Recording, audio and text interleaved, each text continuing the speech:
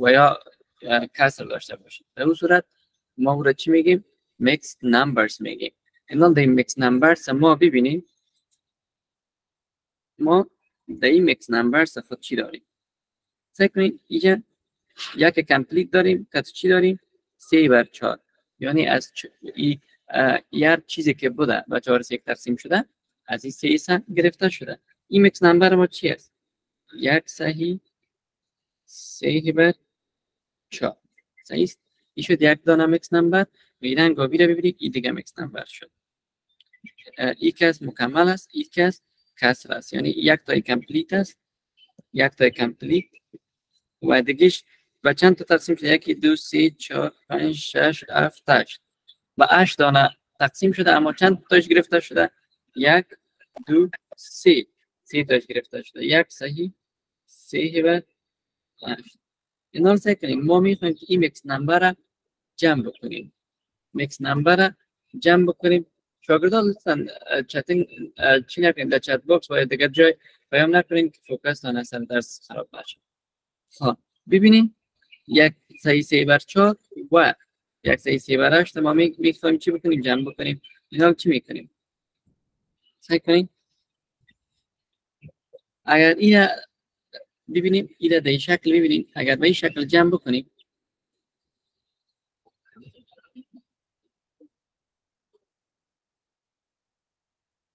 سعی کنیم ما این در بالا داشتیم، این داشتیم، اما می قسمت که خالی بود سعی کنیم اگر ما ببینیم که می 2 دانه 1/8 ما 2 دانه 1/8 ما اگر اینجا گذاشته شد اینه 1 تا 1/8 دیگه‌ش هم 1 دانه دیگه 1/8 اگر اینجا گذاشته شد این هم میشه چی؟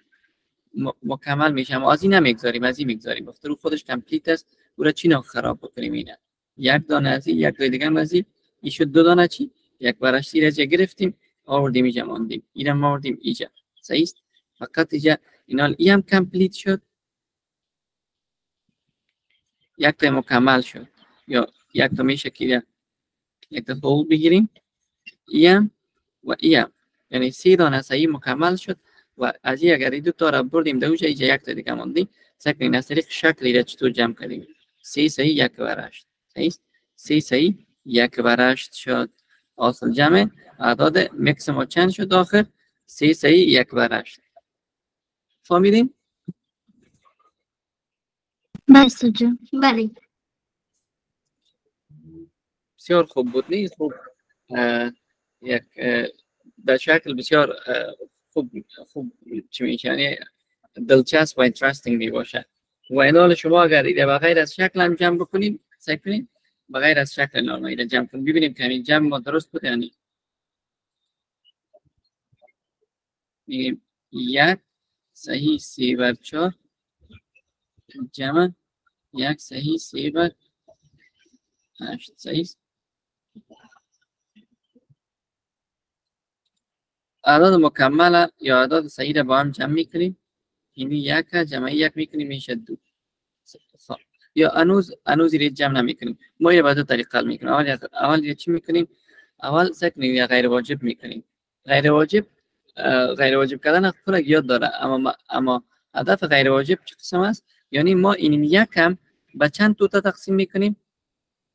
به 4 پارچه تقسیم میکنیم.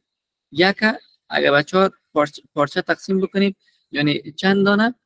4 دانه 1/4 میشه. یک اگر به 4 تقسیم بکنیم 4 دانه 1/4 میشه. 4 دانه چهارم صحیح میشه. 4 دانه داریم. سعی کنین اگر یک ما تقسیم کنیم 1 دانه چهارم صحیح، 2 دانه چهارم صحیح، 3 دانه فورت، به انگلیسی فورت میگنش. 4 دانه فورت. یعنی 4 دانه فورت شد. اگر ما یک اگر تقسیم بکنم میشه 4 دانه فورت.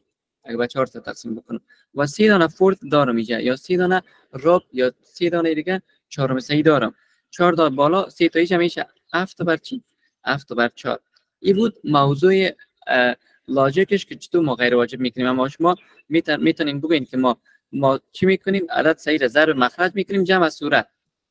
ضرب مخرج میکنیم جمع صورت میکنیم. اما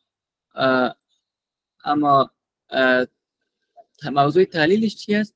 که یک ما دوباره به 4 تقسیم میکنیم جمع 3 دانه دیگه چهارم سعی میکنیم. 3 دانه چهارم سعی دیگه هم داریم، میشه 7 دانه رب یا 7 دانه فورد یا 7 دانه چهارم سعی جمع.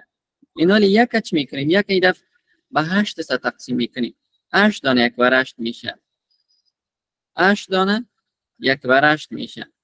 اگر یک ما به 8 تقسیم یک مکمل به 8 تقسیم کنیم، جمع 3 دانه 1 بر 8 دیگهش میکنیم. 3 دانه 1 8 بر یا 8 میگن یا 8 صحیح. جمع 3 دانه دیگه بکنیم 8 9 10 11 میشه 11 دانه چی 8 صحیح. سعی کنید این شد یک مرحله. ما سر تحلیلش بحث میکنیم. It's important. Okay guys. اینا سعی کنید 7 بر 4 جمع 1 بر 8 تقسیم میکنید. شما این به کسرهای معادل تبدیل بکنین، به کسرهای معادل تبدیل بکنین، یعنی به پارچه های معادل تبدیلش بکنین. اینا رو باید مخرج از این هم خیلی 8 باشه، اما این خو 8 هست نمیشه که بازی رو تغییر بدیم، کارمون مشکل میشه. اینا رو خیلی 7 ضرب چند میکنیم؟ 7 ضرب 2 میکنیم. ما میتونیم صورت مخرج ضرب 1 عدد بکنیم. 4 هم ضرب 2 میکنیم. جمع 11 بر 8. 7 2 14. 4 2 8. جمع 11 بر 8. اینا رو سعی کنید به پارچه های یکسان یا تقسیم شد. یعنی این 14 دانه 8 صحیح است، این 11 دانه 8 صحیح است. یعنی پارچه ها یکسان هستند، ولی پارچه ها با هم جمع شده میتونن. خب چند میشه 14 جمع 11 چند میشه؟ 14 15 15 25. 25 دانه 8 صحیح داریم. 25 دانه 8 صحیح. اینا اگر ما بخوایم ایره با کسر واقعی تبدیل کنم، من میگم که دمی 25 دانه 8 صحیح که دارم نی 30 دانه از این خو میشه مکمل، یک تا مکمل جور کنه، یک تا دیگهش باقی میمونه. یک تا دیگهش باقی میمونه. بخاطر 30 دانه سعی کنین 3 8 24. 30 دانه از این خودش میایه هر 8 صحیح، یعنی 8 بر 8 مکمل شده میره. یعنی هر 8 سی مکمل میشه و فقط یکی میمانه اینه 3 3 1 بر 8. ای بود جمعش بدون شکل و جمعش با شکل هم دیدیم. خدا کنه که یاد گرفته باشید. فهمیدین؟ بله.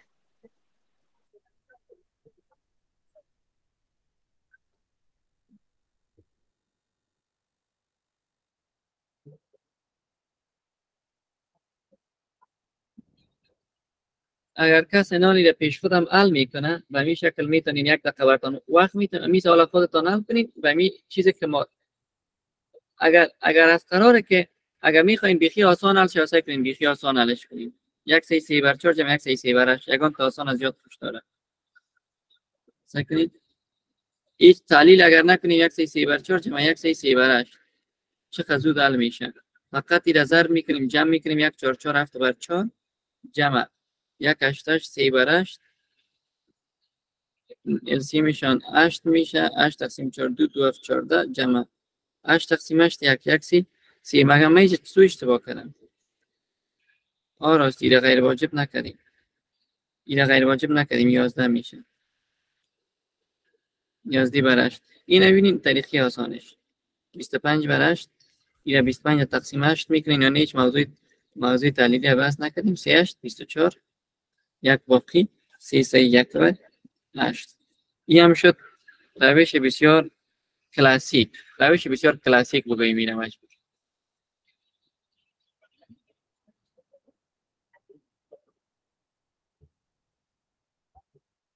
اما مرا اینی روش خوشم میاد.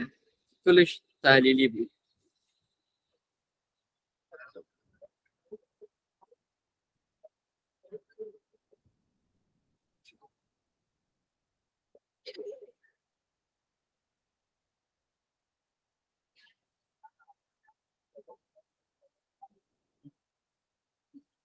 خوش شاگردا اینا رو میایم من ببینم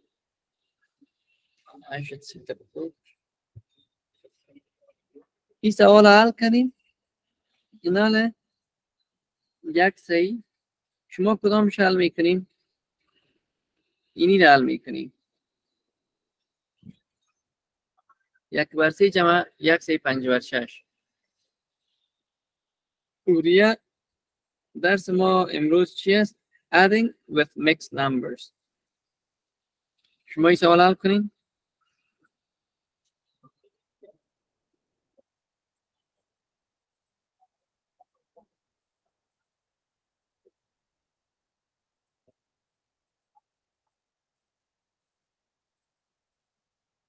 این سوال شما حل کنین. من باز ایره براتون حل میکنم. اینجا بعضی موضوعات دیگه هم هست براتون تشریح میکنم.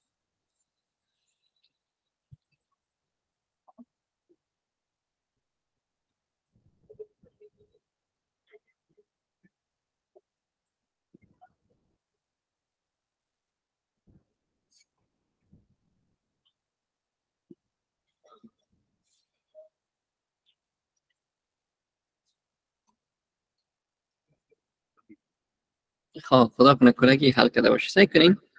اینجا در سوال چی گفتن؟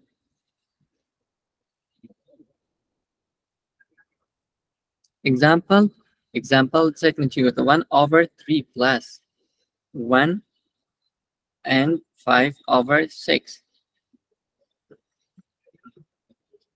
خب سعی کنین سلوشنش هم. خب سلوشنش هم ببینین. اینی در نمبر لاین هم میفهمینی؟ این نمبر لاین است. یعنی اعداد روی ازی نشان داده شده. فقط این ببینید اعداد روش نشان داده شده. خب ببینید ما اینجا داریم 0، اینجا داریم نیم یا 1/2، اینجا داریم 1، اینجا باز 1.5 داریم، اینجا باز 2 داریم. خب موقعیت 1/5/6 اینجا گذاشتن و موقعیت 1/3 از نیم تر است اینجا گذاشتن. صحیح؟ یعنی ما یک استیمیت میکنیم، یک تخمین میزنیم با استفاده از نمبر لاین که حل ما چند خواهد بود. سعی کنین اینا از این نمبر لاین اگر ما ببینیم ما میفهمیم حل ما در حدود 2 و یا کمی بیشتر از 2 خواهد بود، یا کمی بیشتر از 2 خواهد بود. بخاطر 1/3 خواهد از نیم کردم کم است، اما ما هنوز 5/6 دقیق نمیفهمیم چقدر است. اما میفهمیم این از چقدر زیاد است، از 1.5 کرده بیشتر است. تقریبا 2. اینا حل ما یا بزرگتر از 2 یا کوچکتر از 2 در همین حدود است. همیشه شما زیاد در ریاضی پیش برین کار کنین و خصوصا در رشته برین که در ریاضی زیاد نقش داشته باشه، همیشه شما استیمیت میکنین. هیچ از یک سوال حل کنین همیشه شما استیمیت خود می داشته باشین تا که شما زمان که حلتون رو میبینید نشه که یک چیز بیخی دیگه باشه. همیشه یعنی باید استیمیت بکنین. اینا رو سعی کنین. اینجا یک استیمیت کردن. سعی کنین استیمیت کردن که 1/5/6 is close to 2. 1/5/6 is close to 2.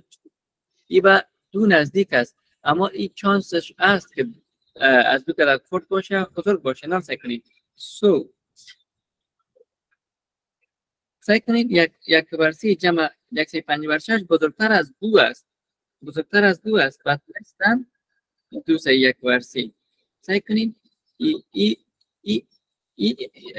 ادعا خیلی مهم است. سعی کنید این بسیار زیاد مهم است. بخاطر سعی کنید ما اینجا داریم 2. شما میفهمید که 1/5/6 یعنی 5/6 به این معنی که از 6 سه 5 سر ما گرفتیم. یعنی almost 6 almost 6 سه.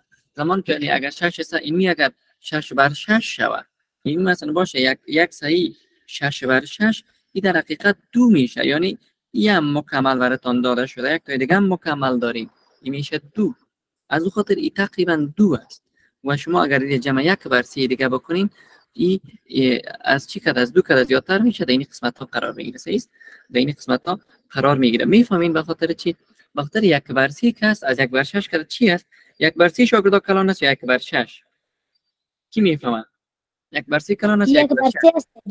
1/3 است. دقیقاً 1/3 بزرگتر است. ببینید اینال شاگردای لایق و اینتلیجنت ببینین که اینجا چقدر جای مانده به 2. این میره کی برام گفته میتونه؟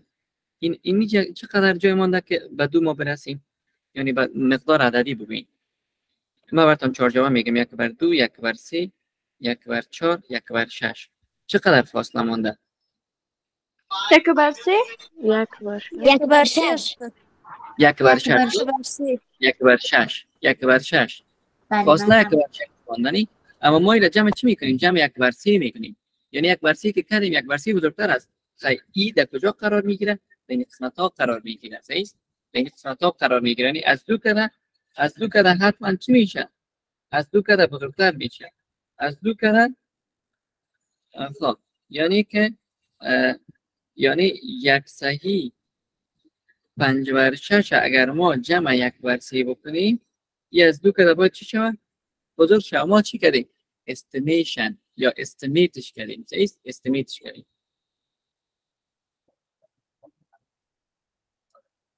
خب این شاگردا چی گفتن؟ گفته که but less than سعی کنید اینجا چی نوشته است؟ but less than 2/3 اینا خودتان میفهمید. اینا براتون دلیلش بگویم. less than 2/3 بگویم استاد. یعنی یعنی 1/3 بگویم براتون. سعی کنید شاگردا شما خودتان گفتین. سعی کنید شاگردا شما گفتین که اینی 1 صحیح 5/6 است. صحیح.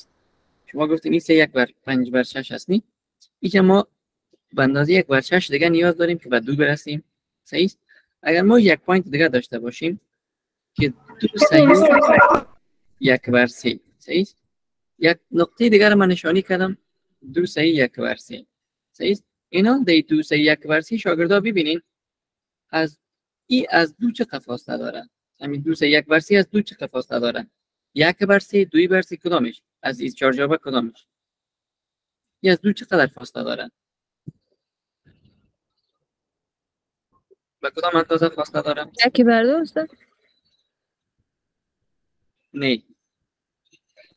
از 1/3 1/3 سعی کنین اینی نقطه 2 این نقطه چی است؟ 2 صحیح 1/3 این فاصله از چقدر است؟ 1/3 است. به خاطر 2 بوده 2 صحیح 1/3 شده. این باید 1/3 باشه. این اگر 1/4 می بود باز این میشد 1/4. اما این چی است؟ 1/3 سعی کنین ایناله 1 صحیح 5/6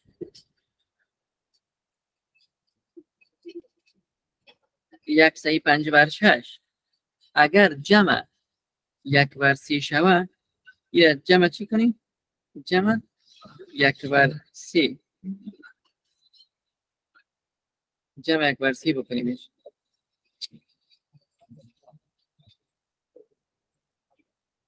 اول خوب ببینین یک قسمت کمش خود اینجا میره. از این 1/3 که است 1/6 3 1/3 را کی میفهمه چی است؟ 1/6 3 1/3 چند میشه؟ میره کی میفهمه؟ 1/6 3 1/6 3 1/3 چند میشه؟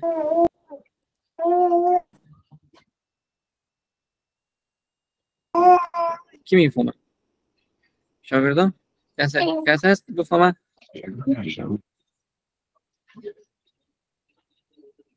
1/3 1/6 3 1/3 چند میشه؟ ما 1/3 داریم. صحیح. 1/3 1/6 3 چند میشه؟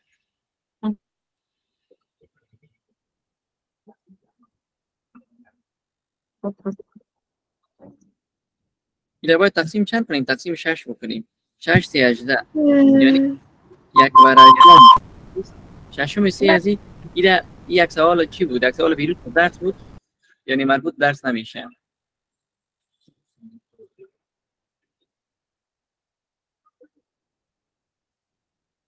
ها اینا در این قسمت پس میبینین شما اگر بخواین 1 صحیح 5/6 جمع 1/3 بکنین شما یک قسمت از این خود اینجا میره یک قسمت 1/3 تو ایره میاره تا 2 میرسانه یک قسمت دیگه ایره تا یک جای میرسانه به نزدیک 2 صحیح 1/3 اما از 2 صحیح 1/3 که زیاد نمیتونه شود. ایره خوب صحیح فهمیدین حالا؟ بله استاد جان. حالا فهمیدین؟ کلاگی فهمید؟ بله استاد. بله بله استاد. بله استاد. شما اتر کسرا را در مکتب خوانده بودین؟ نه استاد. ها؟ نه خیر استاد جان. این کسرا خوب جالب است نی؟ نیم شاگردا پس سر موضوع خوب نیم.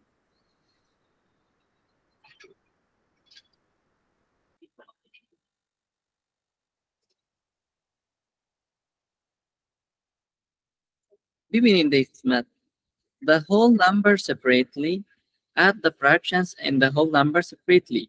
این یک روش گفته که ما اعداد مکمل و اعداد صحیح را علیحده جمع کنیم. عدد کسری سی عدد صحیح، اعداد صحیح و اعداد کسری. این اعداد کسری صحیح add the fraction ما پیش ریال کردیم. اما اینجا دیگه رقم سوال این چه قسمی از ما دیگه قسم بود. من اشتباه کرده بودم، خیر است. من امور اشتباه کردم شاشه. ما چی اشتباه در کجا بود؟ مقصد دیگه قسم معلوم میشه. خب یا چی کردن؟ اینه به کسرای معادل تبدیل کردن. یک بر سی را ضرب دو کردن صورت مخرجه تا چی شود؟ 2 بر 6 شود و 5 بر 6 قبلا داشتیم و پارچه های مساوی تبدیلش کردن.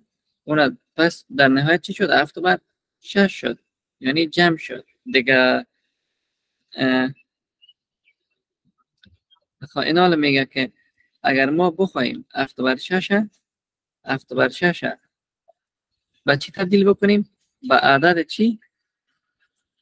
7 بر 6 اگر ما بخوایم که با اعداد این کسر غیر واقعی و واقعی اگر تبدیل کنیم، سعی کنیم این ما براتون پیشتر این موضوع را گفتم نی، سعی کنیم دمی 7 بر 6 که است 6 دانه 1 بر 6 است. صحیح است، 7 دانه است اما 6 تاش جدا میکنیم، 6 تاش سپریت میکنیم، جدا میکنیم، میشه 6 بر 6 اما یک دیگهش میمونه.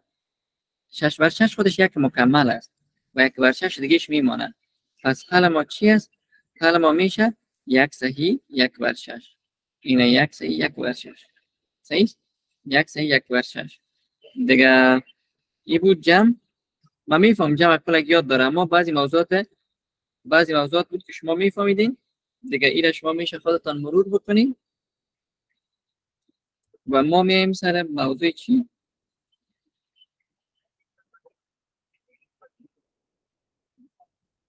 اینا من میایم براتون چی را تشریح میکنم، جمع چیزایش رو میفهمیم. اینا میایم سر از این موضوع بحث میکنیم. این موضوع مهم است. این موضوع مهم است. We can model this with a fraction strip on the number line. چک کنین اگر ما این نمبر لاین خدا چک کنیم، ما اینجا داریم 0، اینجا داریم 1، اینجا داریم 2، اینجا داریم 3. اینا ما امی اعداد عدیه جانم میخواه چیز درس بده. کی اسکرین میخواه شیر کرده؟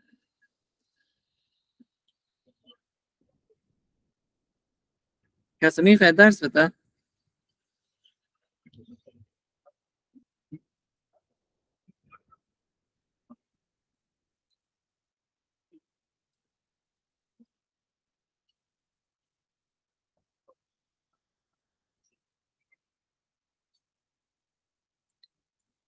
این قسمت بسیار مهم است، متوجه باشین. فکر کنین اینجا ما چی داریم؟ نمبر لاین داریم.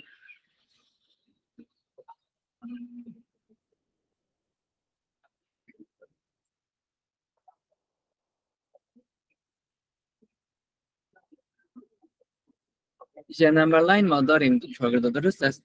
در نمبر لاین ما فکر کنین که اینی سوال ما حل کردیم. اینه 1 بر 3 را جمع 1 3 5 بر 6 کردیم. حلش شد 2 3 1 بر 6. صحیح. این ما حل کردیم. اینا ما را مدل میکنیم. ما رقم سیستم را خواندیم که ما بتونیم کسر مدل بکنیم. اما در استریپ لاین این ما چی میکنیم؟ اول ببینید شاگردان، این ما پیشتر شما دیدیم که ما چی کردیم؟ با کسرهای معادل تبدیل کردیم. 1 بر 3 را با کسر معادل تبدیل کردیم که مخرجش چی باشه؟ 1 بر 6 باشه. که چند شده بود؟ فکر کنم 2 بر 6 باید میشد. اینه در بالا داریم 2 بر 6. 1 بر 3 اگر با کسر معادل که مخرج 6 باشه تبدیل شود میشه 2/6. اینون ما این استرپای ما را به 6 سهی تقسیم میکنیم. استرپای ما را به چند سهی تقسیم میکنیم؟ به 6 سهی کنیم. 1 2 3 4 5 6 7 8 9 10 11 12 13 دانه شد. 13 دانه شد. عدیه جان هستی؟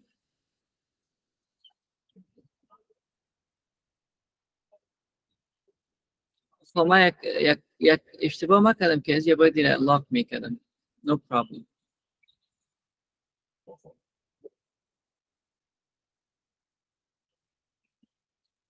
حال نمیشه، مشکل ایجاد نمیشه. ما دوباره باید بیم اینجا اسکرین را شیر بکنم.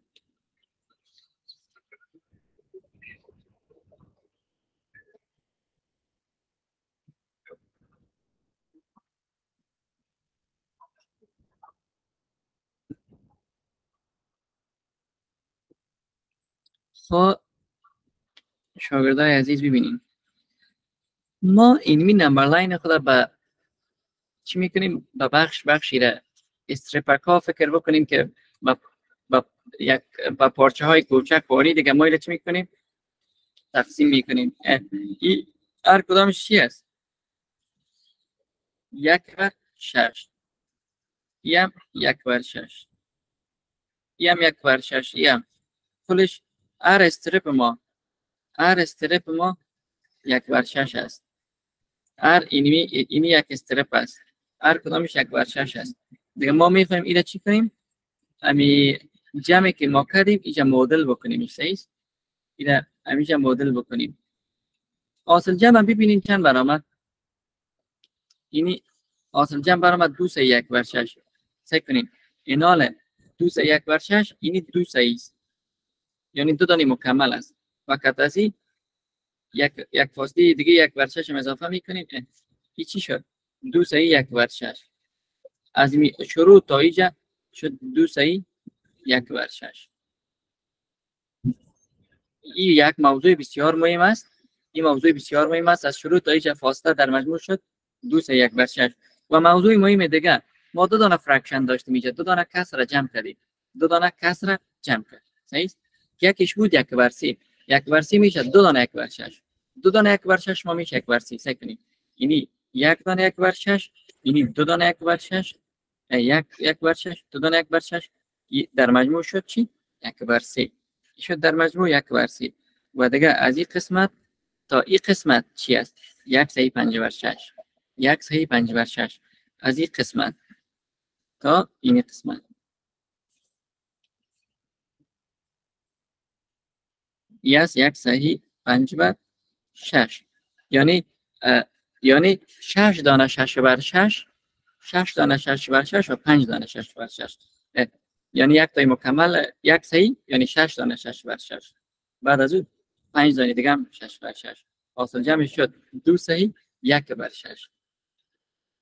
این بود یک موضوع خیلی مهم که در لاین استرپ ایمی مراحل کلش باید بفهمین. ما براتون تشریح کردم. دیگه این هم پرکتیس تان است. شما این را پرکتیس میکنین و روز بعدی میخوانیم subtract with mixed numbers. این بود درس امروزتان شاگردان. خدا کنه که انجای کرده باشین. دیگه من اسکرین